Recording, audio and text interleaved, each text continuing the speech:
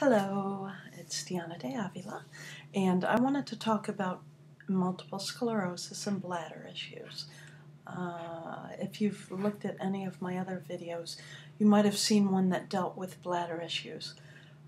I was diagnosed in 2002, 8 years since diagnosis, actually, in August, and bladder issues have always been a large part of my MS. And I've been self-cathing since 2002.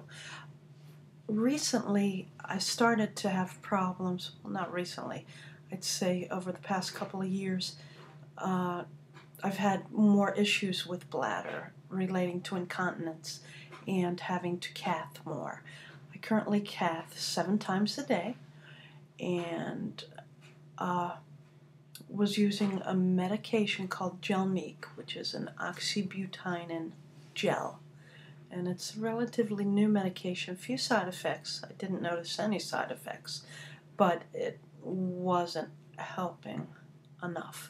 So I underwent a recent cystoscopy, 2 days ago actually, a cystoscopy with Botox injections into the bladder. The Botox is supposed to help with urgency and with any incontinence that might happen in between cathing.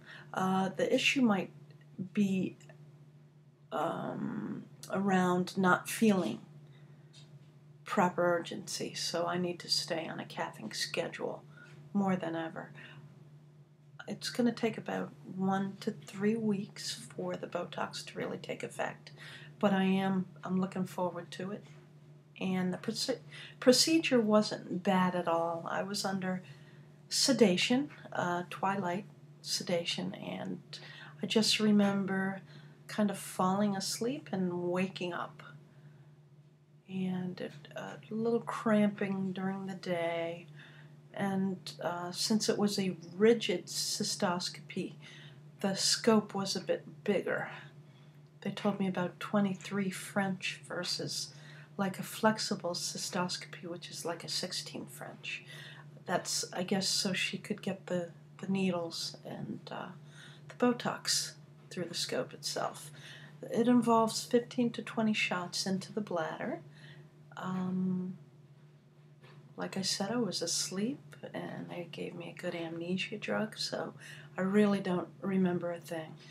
I had this done at the Albany, New York VA Medical Center. They're very good, cutting edge, and we will wait to see what happens. If you've been dealing with bladder issues, or if you've had the Botox treatment, I would love to hear from you. So I hope everybody is doing okay. To all those MSers out there, I hope that life is going well for you. And I'll be back online for another video at another point. Take care.